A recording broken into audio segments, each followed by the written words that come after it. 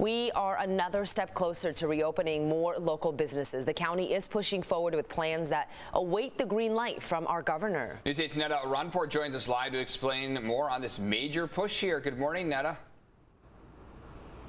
Yeah, good morning. So there are many local businesses all across San Diego right now waiting to find out what the governor says. Now, the county voted 4-1 to go ahead and propose this pilot program that would allow for not just in restaurant dining, but also hair and nail salons, gyms to open up here in our area at 25% capacity. So let's explain some of those details. It's all based on the statistics, according to Dr. Wilma Wooten, the county's health officer. She believes that we may have potentially peaked when it comes to COVID-19 cases as of April 20th. They also pointed out other factors indicating San Diego's readiness to move forward with opening more businesses, including a positive COVID-19 test rate under 4%, a 2-week supply of personal protective equipment, and a testing capacity that exceeds the state requirements. So the Board of Supervisors unanimously agreed to accelerate into phase 2, and that would allow for the reopening of in-store retail and dine-in restaurants, as well as swap meets,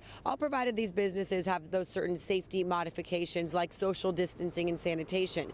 If the governor approves that plan, these reopenings could take place as early as today. But then the board went another step further. They voted 4-1 to ask the governor's permission for this pilot program, and that would enter us into phase 3 as early as Friday. This would include those hair and nail salons, fitness centers, condo and apartment complex swimming pools, all capped at 25% capacity. Also modified youth sports, outdoor religious services, support groups less than 10 people, and research labs.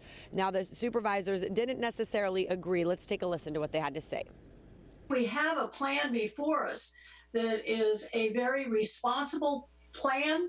It's based on facts. It's based on science. You know, when lives are ruined from financial devastation, and staying at home has its own behavioral health issues. I certainly understand the tremendous economic impact that this is having, and I understand the tremendous pressure that people are feeling. But I think that the lessons of history and lessons of the present with a number of countries guide us to a belief that doing this in a thoughtful and methodical way is options they could consider.